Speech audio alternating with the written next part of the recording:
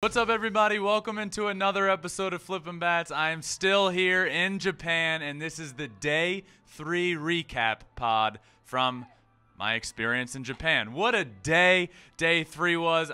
To be honest with you, don't even know what day it was because it's really confusing what day it is in America and out here. I think Day 3 was Sunday. So let's talk about my Day 3, and it started really early, 5 a.m.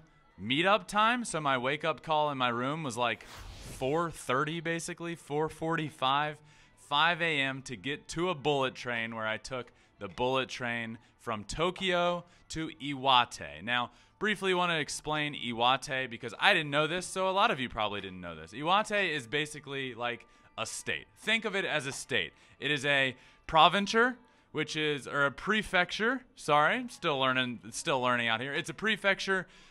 So think Iwate is a state, and then the city that I was in, Hanamaki, is it's a city. So I had to learn that, but we're all learning out here. The bullet train was awesome, and I recorded an episode on the bullet train yesterday and informed everybody that this was the fastest land speed podcast in history at 150 miles an hour. Well, guess what? I lied. I was going faster. It goes about 200 miles an hour. So yesterday's Day 2 recap podcast was brought to you at a speed of about 200 miles an hour. But I was very much so looking forward to experiencing a bullet train, and it really didn't disappoint. It's really nice. It's really fast. There's tons of leg room, which means a lot to me because I can really spread out. But it was really cool, and I ate breakfast on this bullet train.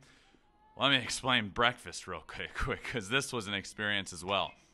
We had a bag come through. The team, one of the producers, had gotten breakfast, and this consisted of basically like rice cakes with salmon inside and tuna inside, which was an interesting breakfast, as well as pancakes. But hold up a second. These pancakes were full of beans. Bean pancakes for breakfast is a thing. And so yes, lots of rice, salmon, tuna, bean pancakes. There was egg sandwiches, but not your traditional egg sandwich. It was but look, I'm here to embrace the culture, and it was actually really good. I liked my salmon and rice cake, for lack of a better term, and it was really good. But we ended up getting there. We got to the Hanamaki station. So Hanamaki is within the prefecture of Iwate.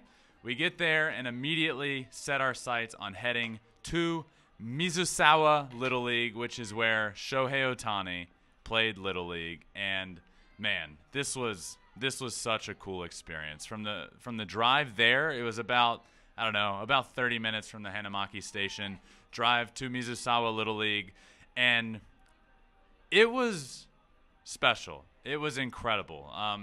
Mizusawa, where we were, Hanamaki in itself reminds me a lot of my hometown. I'm from a very small town called Goochland, Virginia. It's right in between Richmond and Charlottesville in Virginia. Very country, rural, a lot of open field, a lot of crops, plants. Think of Mizusawa, Hanamaki, like that. So we get to Mizusawa Little League, and it is legitimately in between these two like highways. You have to pass it on a highway, and then you exit and come back, and you enter through this little tunnel, and you come up, and you're just greeted by two incredible Little League baseball fields. And these fields are in the middle of two highways, and there's a mineral field right behind it. I mean, it was so cool to see this and to really think, wow, Shohei Ohtani's baseball career started right here, in between two highways and a mineral field. And that was the first thing that hit me, and I couldn't stop thinking about it. So yes, just to get the lay of the land, picture that. You go down through this little tunnel, you come up through the plants and the grass and the mineral field on your left, you come over a hill, and there's two all dirt Little League baseball fields, and it was so cool to see that. But my experience there is something that I will remember forever. And I have probably said that a few times on this trip, and to be honest with you, I will probably be saying that a lot more times on this trip. But the experience at Mizusawa Little League was unlike anything I have experienced before. First off, the field was really cool, But for a Little League field, it's a pretty good size. But one story that I heard there from a coach on the team, a guy that was actually a coach on the team when Shohei played at that Little League as well. Apparently, so there's a river out beyond the right field fence. It's a fence, and then the right field fence, then there's a bunch of grass, there's some trees, and then there's a river off in the distance. Now, for a Little Leaguer, it doesn't seem like a Little Leaguer would be able to hit it there. Well, Shohei Ohtani, even as a Little Leaguer, guess what? He used to hit balls into this river quite frequently, to the point where the coach had to come up to him and say, "Hey, Shohei, we need you to stop hitting balls into the river because we don't have the money to keep paying for all these baseballs. So please start hitting it to the opposite field." He started doing that. And now we see Shohei all the time hit really well to the opposite field. And this is kind of where it all started. He used to pull balls into the river, and because they kept losing so many baseballs and couldn't afford them, he had to start hitting balls to the opposite field, which is really cool. But, these kids here at the Little League, they were practicing right there when we got there, and the experience was unbelievable. Obviously, there is a very large cultural difference. I can't talk to these kids, and they can't talk to me in our native languages, but we can communicate in body language and a clear respect and appreciation that we had for each other. These kids would take off their hats and bow, and I would bow back to them. And waving isn't, this is something I've learned, waving isn't something that is done super frequently here, but I would wave to these kids, and they would be like, "Oh, hey," and wave back. And then we would bow to each other. And just the experience with these little kids there was pretty emotional. They all came up to me later after I spent a good bit of time here interacting with them, being around them, watching them practice, which was awesome to see, by the way. They're very meticulous with their practices, even at Little League, and was there for a little while. And after they all finished up, they would come up to me, and they got me to sign a bunch of things. I signed every kid's hat.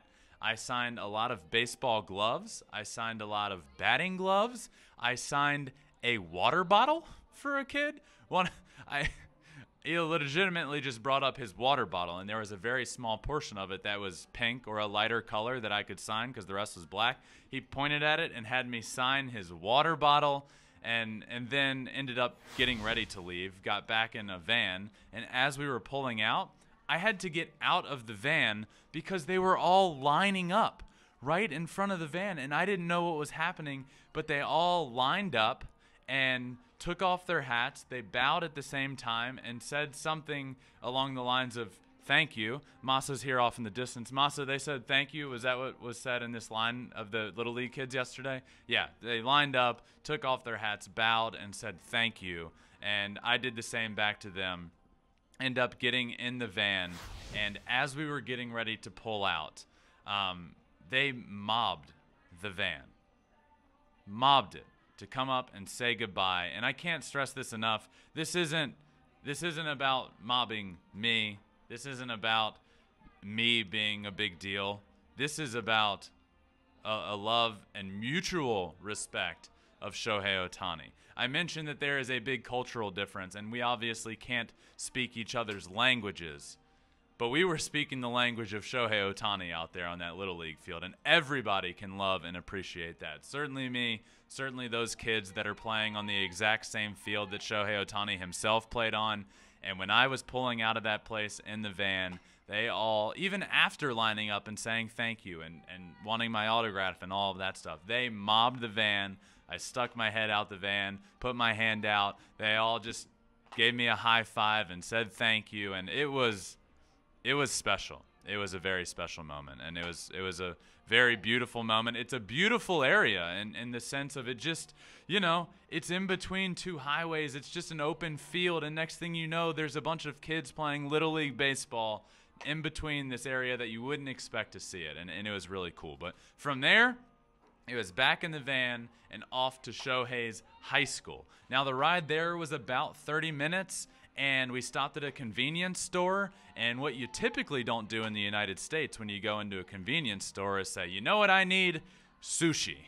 But we did that here. Went in the convenience store, got some sushi, and it was incredible. incredible. Every food, I tried a bunch of the food from in there. Sushi was great. They had these meatballs that were great. There were pot stickers that were really good. I got a sandwich that was really good. Needless to say, I ate a lot from this convenience store, and it was all really good.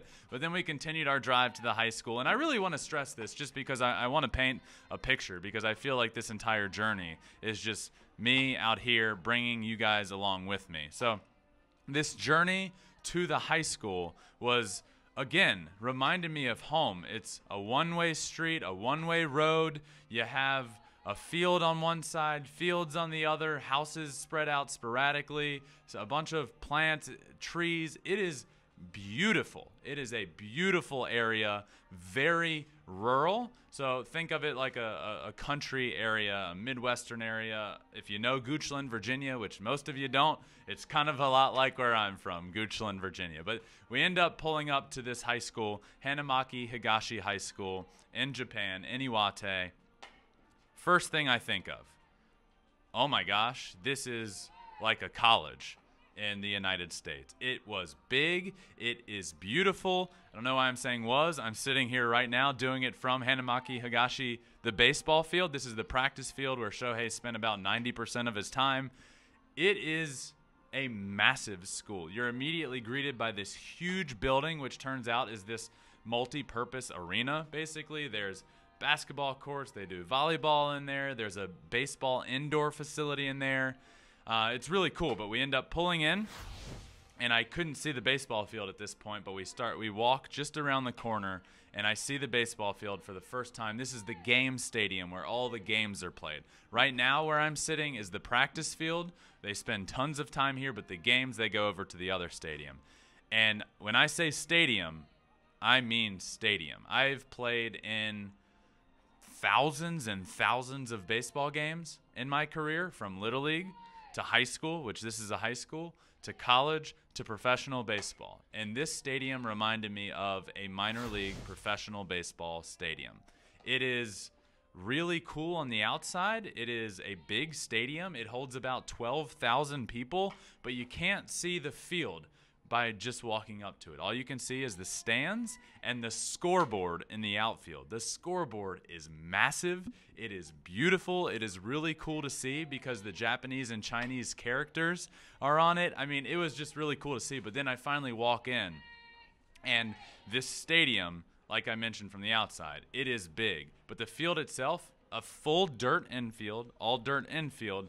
The outfield is this beautiful, immaculate grass. It looked like you could play Augusta. It looked like Augusta in the outfield. It was awesome. And then it was just a beautiful batter's eye. The scoreboard was great. A beautiful fence. I mean, this wasn't a high school stadium that I have ever seen. This was a high school stadium unlike anything that I've ever seen. It is beautiful, which kind of is the point here that I would like to drive home. This isn't a typical high school. Players come here specifically because of baseball. And this is a well-known baseball team. It's a well-known baseball town. People love Hanamaki Higashi High School because of the baseball team that they put out every single year.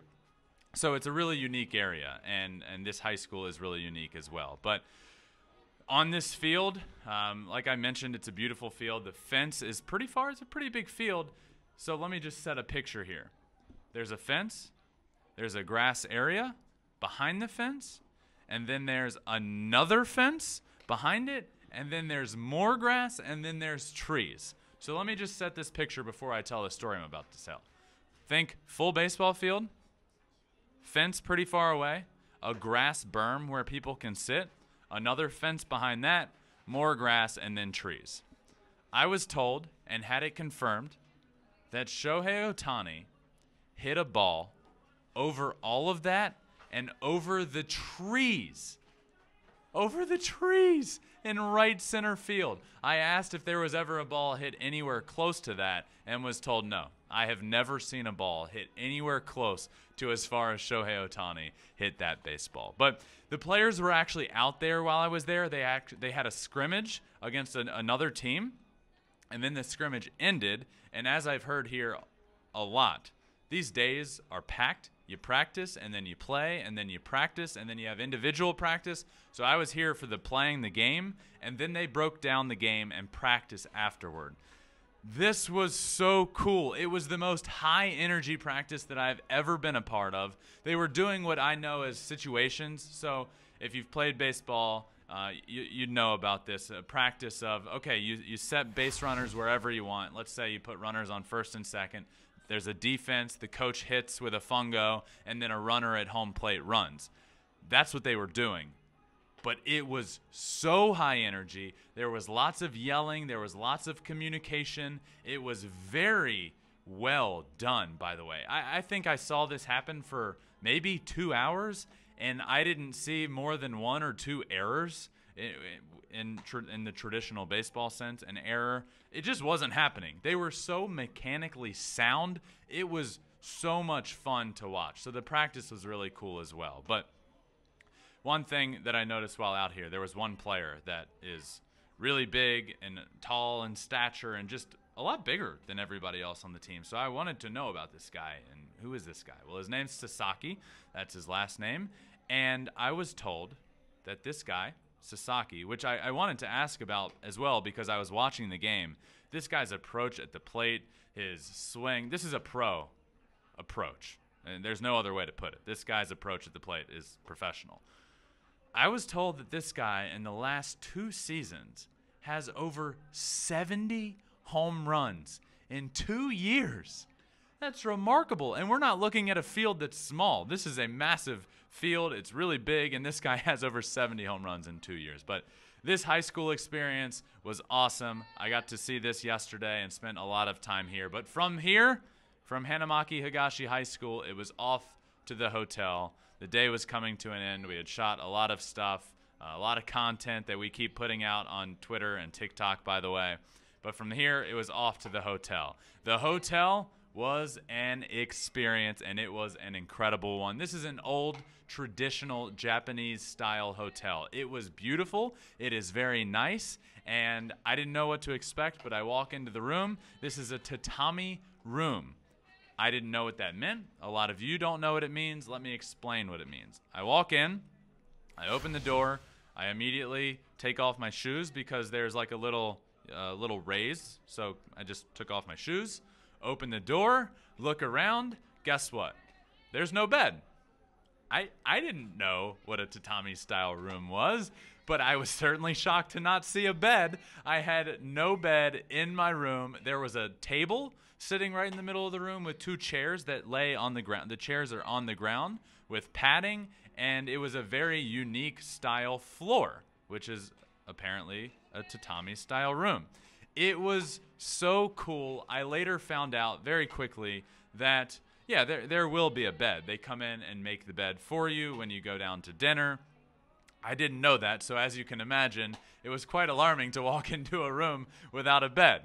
In hindsight, how cool. I'm in Japan, and I got to experience an old traditional Japanese-style room, a tatami room. Man, it was just so cool, but then I ended up going down to dinner, and guess what? They ended up setting up the bed. The bedding was on the floor. Really cool to see that, and a really special experience. And I've embraced the culture here, the experience, and being in a tatami-style room, a tatami room, was awesome. But speaking of dinner, another thing that I learned, everybody wore robes to dinner, and obviously I'm embracing the culture wherever I go. It's something that's important to me. I am here in Japan, and I want to embrace the culture and immerse myself in the culture as much as I possibly can. So I found the robes in my room, which I previously thought was a towel, but it was not. It is the robe, and I, picked it up, found that it, in fact, is a robe, put it on, and there's a lot of different components to this. It's a robe, it's like a vest-style top, and there's like a tie that you put around your waist. So I got ready. I headed down to dinner, where met up with the rest of the team, the producers, and we went to dinner, and it was incredible. So, one, it was a very traditional dinner, as you can imagine, being in a hotel, as we were. But think buffet. But when you think buffet, think gourmet, massive buffet. It was the best buffet I have ever had in my entire life, and it had everything you can possibly imagine. There was pasta, there was sushi, there was sashimi, there was soup, there was salad, there was rice, there were these bowls of a lot of different things. It was awesome. Dinner was an incredible experience as well. And then I went back up to my room, and guess what? While I was down there, they ended up making my bed for me. They came in the room, they put the bedding down on the tatami floor. I don't know if that's a thing. It's a tatami room. The flooring was unique. They put the bedding down on the floor, and it was great. It was incredible. I got such a great night's sleep. But before I got to sleep, we went to our first official meetup here in Japan, and it happened in Iwate, in Hanamaki. It was scheduled for 8 o'clock. We didn't promote this outside of that day. It was just that morning was the first time we promoted it. It's in a very small town. As I mentioned, it's like my hometown. A lot of land, a lot of open land, not a ton of people. So I didn't know what to expect. But I go to this place where our meetup was scheduled, and it was scheduled for 8 o'clock, okay? At 8:05, I arrived, and there was a bunch of people waiting there for me to show up, which I can't even, I struggle to say this without a smile on my face. It's so incredible. I show up to a crowd of people. At that time, there were probably about 15 people already there waiting. I get out, they clapped, they waved, they gave me presents. I got presents. Guys, look, and by no means is this about me. This is a Shohei Ohtani meetup. That's what this is about. This is a massive Shohei Ohtani appreciation meetup where everybody can get together, and you might not understand each other at all times. Your cultures might be very different, but one thing that we all have in common is a love and respect and appreciation for Shohei Ohtani. And they have made it very clear that I do that well in America, and they are appreciative of that over here. So to have the response and the love and the gifts, I was given newspaper articles, I was asked to sign newspaper articles, I was given handcrafted glasswork by the person that gave it to me, which was beautiful, by the way. One of them being a really big, like a pen, a glass pen, but it was so crystal clear, and he handmade it just for me. It was so cool.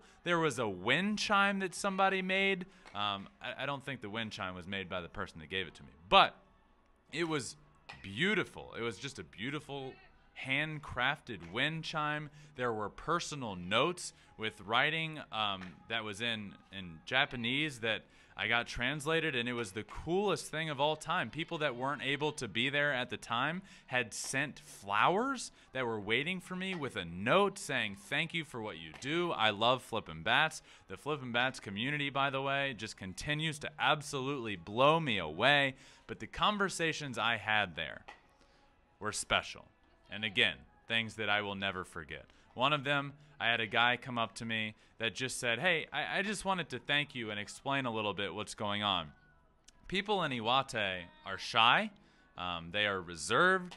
They don't want to go out and speak openly about a lot of things. And the way you speak about Shohei Ohtani, and he specifically mentioned how I believe he should be the most valuable player in Major League Baseball. He said, you're speaking for all of Iwate when you do that, because these people don't want to go out and openly say that, and they're very shy to do it.